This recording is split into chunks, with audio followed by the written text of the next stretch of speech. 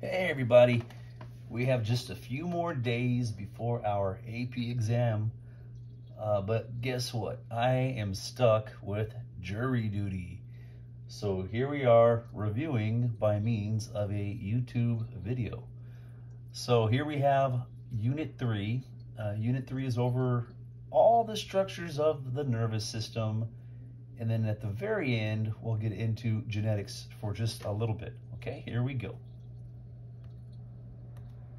So on this slide, you see several terms, and at this point in the course, hopefully you know all these terms pretty well, all right?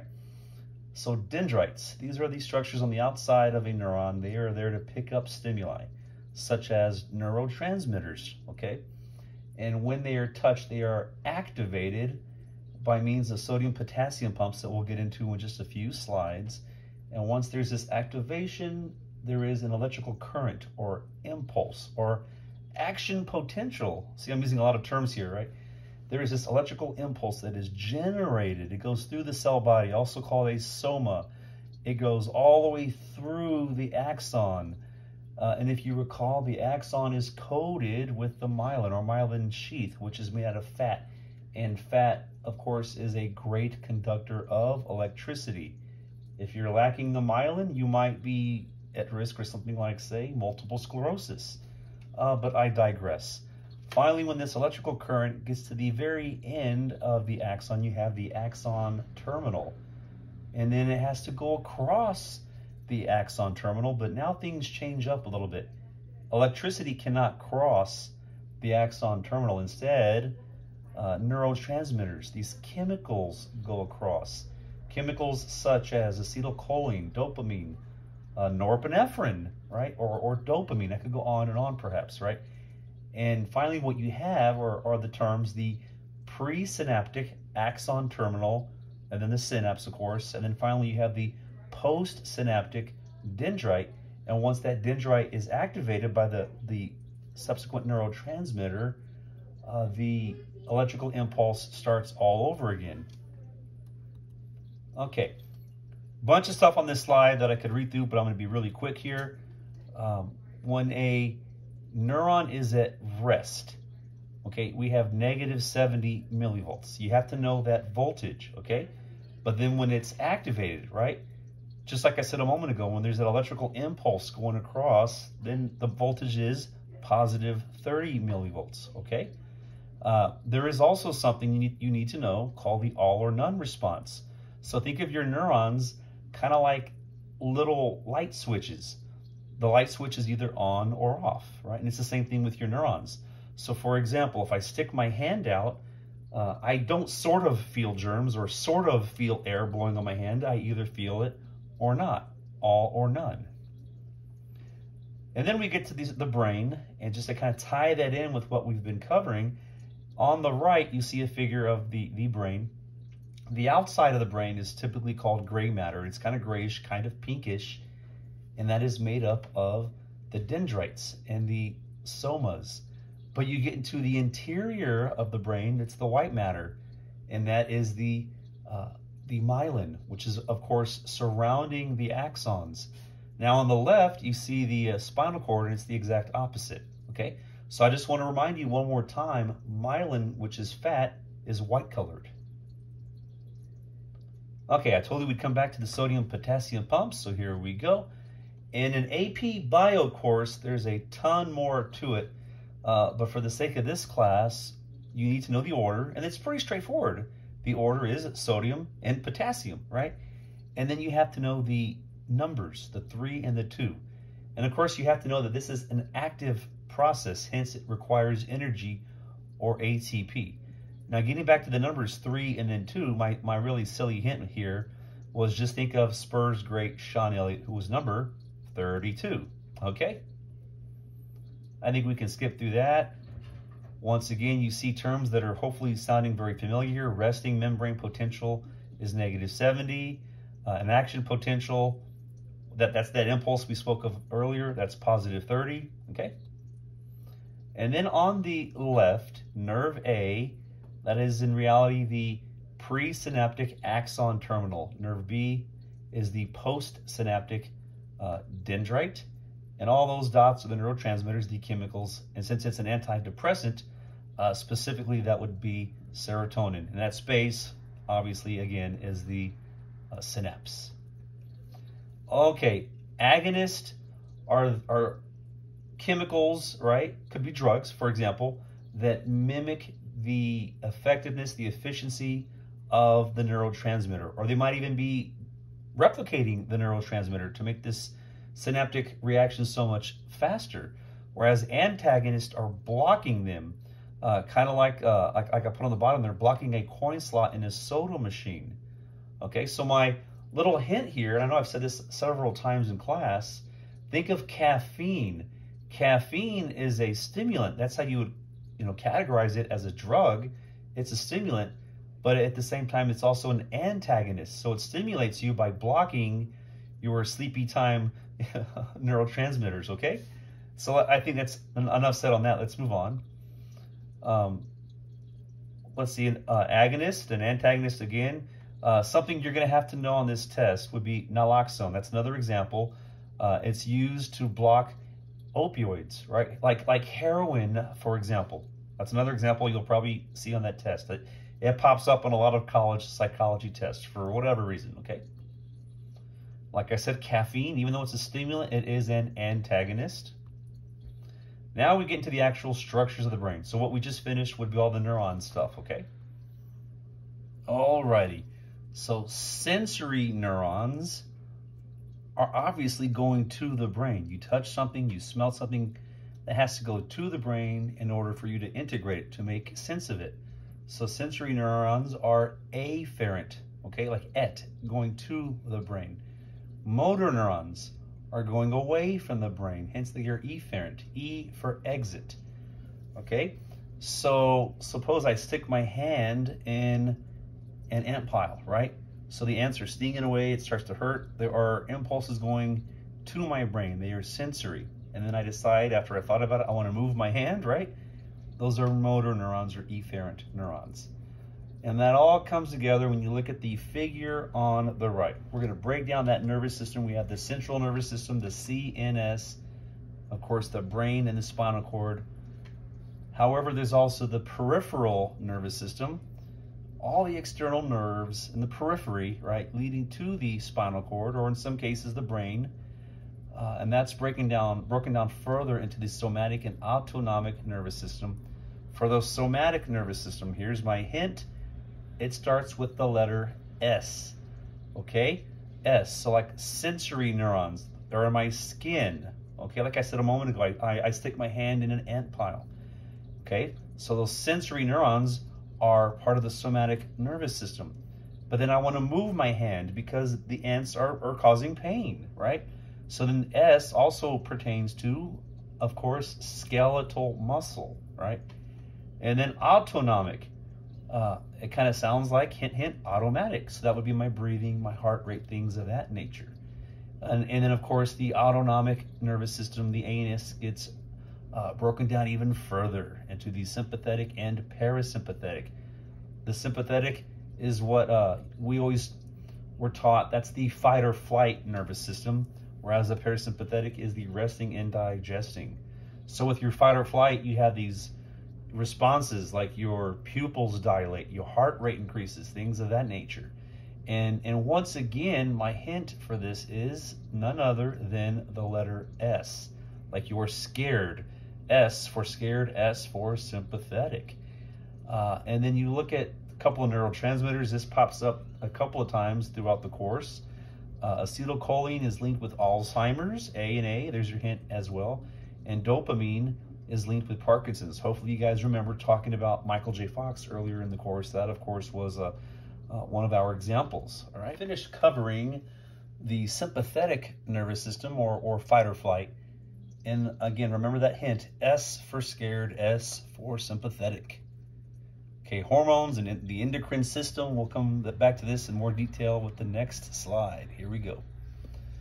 So, if this was a biology class or an anatomy class, something along those lines, this list might be a lot longer, okay? But for the sake of this class, you have to know the sex hormones. So with the ladies, that's estrogen and progesterone. For the guys, it's testosterone. And then along the way, you'll hear terms like oxytocin, that's the bonding hormone, or the nursing hormone, those types of things. You've heard of that already, I think. The stress hormones, that's plural. So you would have cortisol. Cortisol is important. We've talked a lot about that over the semester. It has a role in sleep, a role with obesity even. And the other stress hormone is adrenaline. But hold on, for the sake of this class, we don't call it adrenaline. It's called epinephrine. And when it's a neurotransmitter in the brain, then it's called norepinephrine, all right? Then you have your master glands, which are the hypothalamus and the pituitary. So words like ghrelin, which is from a future lesson, hopefully that still rings a bell, your hunger hormone, okay? And then you have the pineal gland. And again, at this point, you got to remember melatonin, your nighttime sleepy hormone, all right? Long-term memories. So the hippocampus, that's where long-term memories go to hang out. So if I said, what's the capital of Texas, you would say Austin.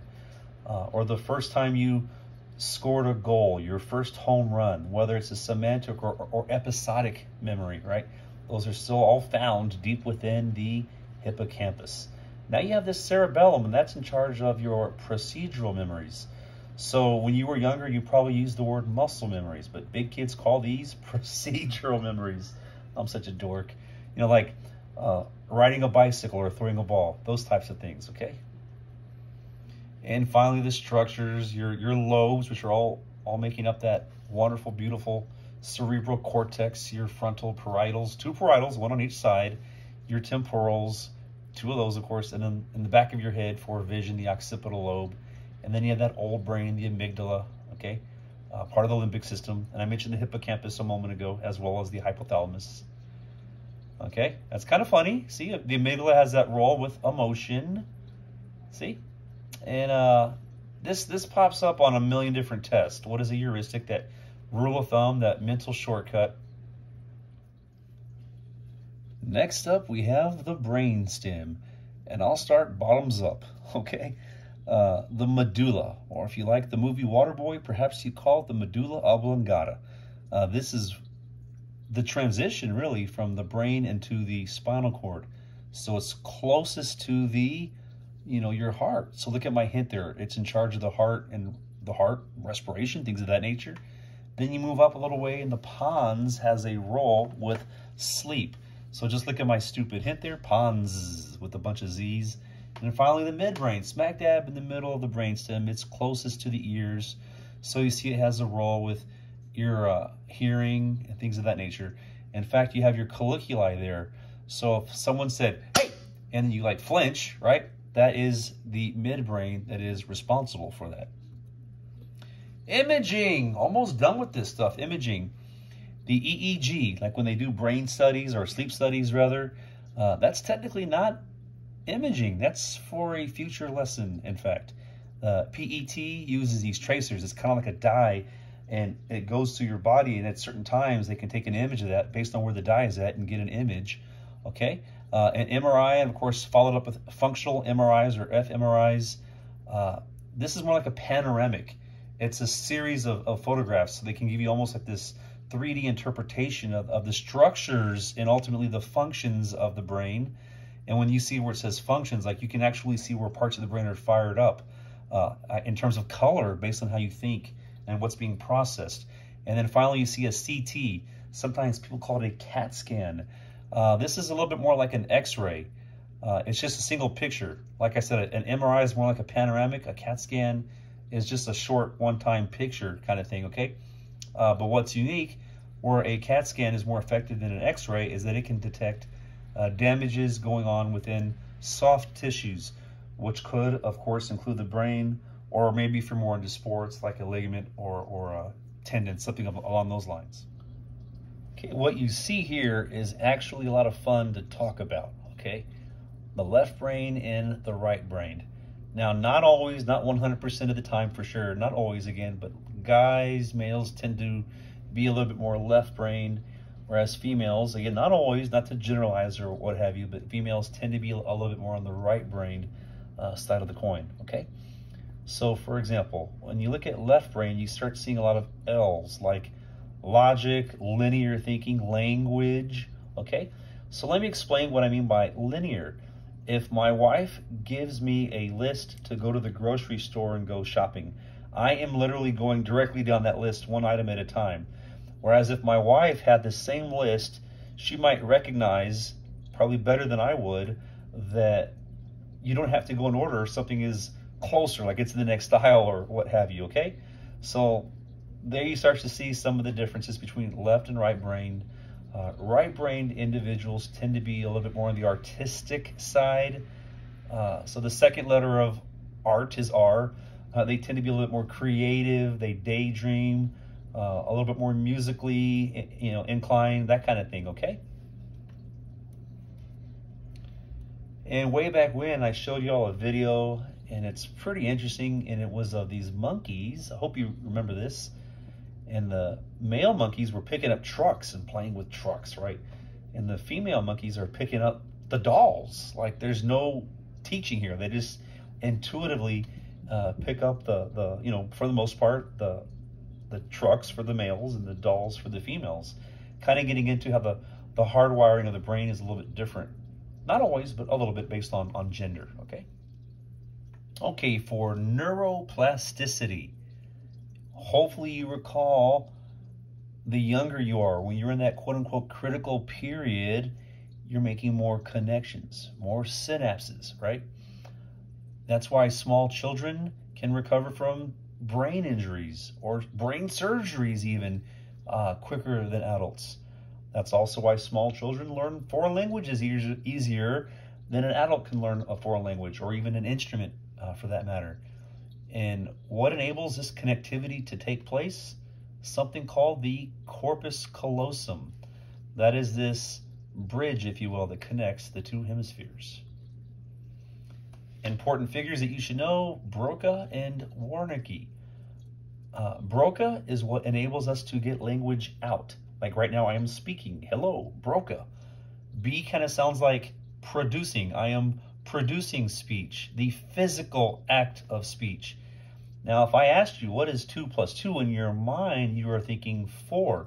So when you're thinking 4, you are understanding the speech, and that's Wernicke. So understanding starts with U, W. There's the word U is in W, so that's how you would remember Broca and Wernicke, all right?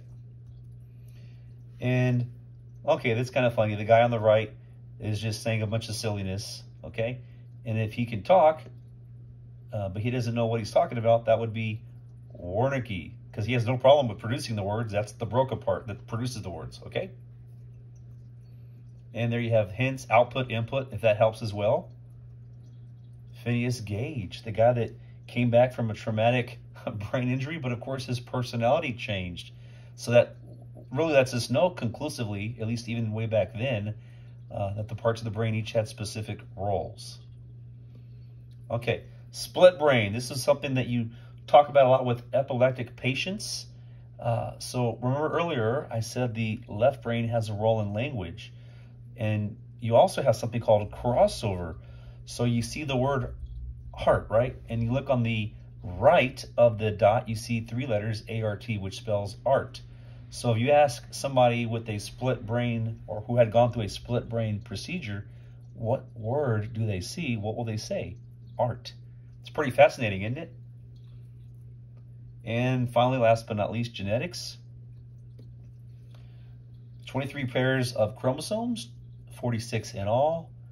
If you have an extra chromosome or you're missing a chromosome, such as the case with Down syndrome, you would call that a non-disjunction. A phenotype is the gene that's expressed, typically how you look. A genotype is both sets of genes, or alleles, if you will. Gregor Mendel was the Austrian monk responsible for teaching us, at least early on, about heredity. And we have mutations. Some mutations are good. That leads to natural selection and evolution ultimately. Some cause disorders, right? And then we have the whole idea of nature versus nurture. And of course, Who do we study a lot? What name kind of pops up? Of course, that would be identical twins, like especially identical twins separated at birth. Then you start to see if they're, the things they have in common are their nature, their biology, their genes, or their nurture. And a lot of times there are remarkable similarities of twins that were separated at birth. They drive the same car. They both marry women that have blonde hair. They both play the same sports. They both have the same job. They both name their kids Timmy. They both eat enchiladas on Thursdays. They have a lot of the weird, oddball similarities, and that's all true. But again, like I've always said, it's not nature versus nurture. It probably should be nature and nurture. You got to nurture the nature sometimes, As I've always joked, I'm 5'10", guys. I love basketball, but I probably couldn't make it as a pro because of my height, You can't just teach me to be a power forward or center in the NBA. It doesn't work that way. It's nature and nurture. And then you have epigenetics. These are genes that are turned on later on in life. And again, it comes back to identical twins. It gets studied a lot for epigenetics as well. Again, for example, I might have two identical twins, right? But maybe one, as he lived his life, he was exposed to more stress. So he might have premature graying before the other twin. Or maybe he was exposed to some kind of toxin. He might develop cancer, but the other twin does not have that cancer. So that would be epigenetics, okay? Now, like I put on the last bullet there's a lot in this unit, Please take this serious. Please, I hope you watched over this video with an open mind and you're ready to learn because, we still got a ways to go, guys, all right? I think that's about it. God bless you. Miss you. See you soon. Bye.